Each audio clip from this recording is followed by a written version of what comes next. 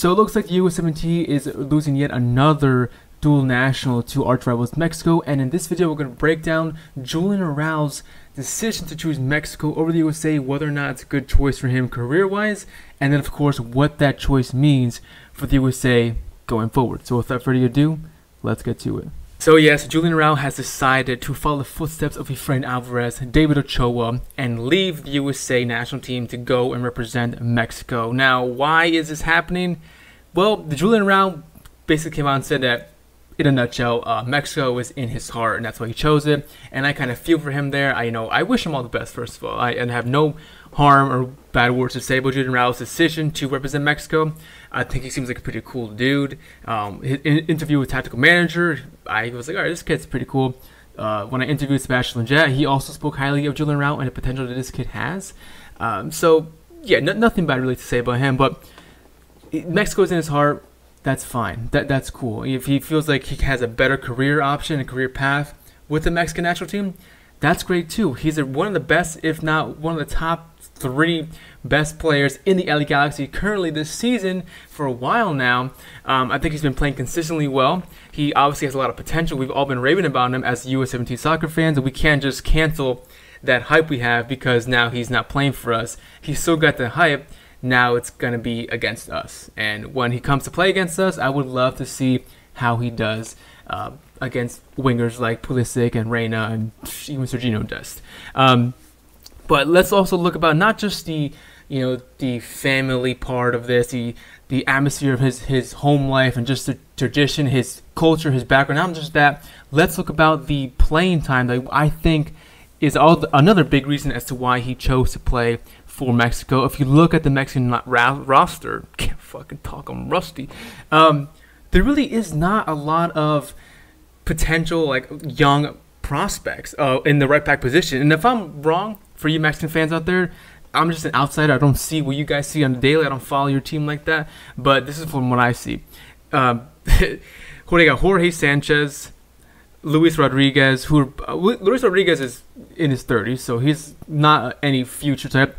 Jorge Sanchez is a 23-year-old right back who I don't know much about, but he seems to be a player that a lot of Mexican fans like. Miguel Ayun also is a big player for Mexico, but he's also not getting any younger. And outside of those guys, for me at least, I don't see many other good young up-and-coming prospects in that position that I think Julian Araujo will fit perfectly. He will slide right into this team, break his way in, and I hope he does well for himself. I really hope he gets some starts. He gets to become one of the best right backs for Mexico, because that's just that competition against us is going to make us better. Does that make sense? Like if the opposition is better, then eventually we will be better or as good. Hopefully better, by the way.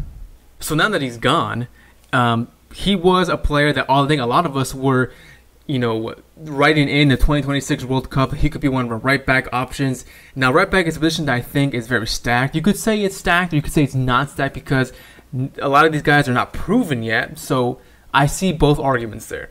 But let's take a look right now with the departure of Julian Araujo. How is it going to be in our position of right backs for the USA national team? Obviously, we got Serginho Dest as the #1 undisputed right back, at least in my opinion. I think he is the best and most skillful player we have at our disposal. Defending wise, not the best, but still attacking wise, big threat going forward. We also got Joe Scally, who's kind of lighting it up right now in the Bundesliga with Borussia Mönchengladbach. He's looking really good. I have not followed him too much, but I've seen a lot of good stuff from him, a lot of highlights, Twitter stuff.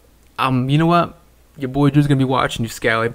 We also got Reggie Cannon from FC Dallas, who's now playing in Boa Vista in the Portuguese league, who I feel like he was pretty solid in FC Dallas. Now he's become, again, still pretty solid as well in the Portuguese league.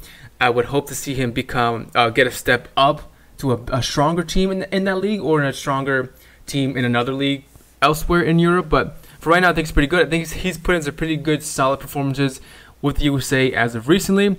We've also got a Mr. Brian Reynolds, who I think he's kind of fallen off a bit. I feel like there's not that much hype over him right now as there was a couple months ago. He's strung a little bit over there at Roma. He's still young though. He's got a lot of time to flourish into himself. So not panicking there. We got Shaq Moore as well, who's come on to the team and looked really sharp, really good, attacking and defense-wise.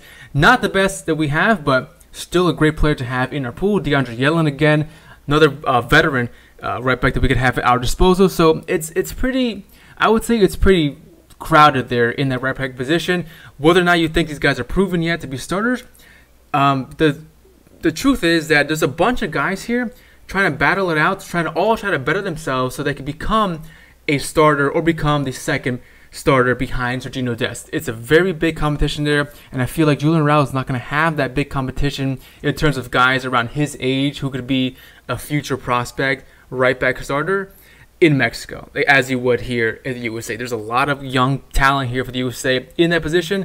Not so much, at least to me, from the outsider's perspective, in the Mexico national team. So I think that also played a part in his decision. So I don't know. I want to see how he does, and I definitely want to see how he does against wingers from the USA. So that's going to be a really fun game to watch eventually when it happens. Probably, I don't know, next qualifying round.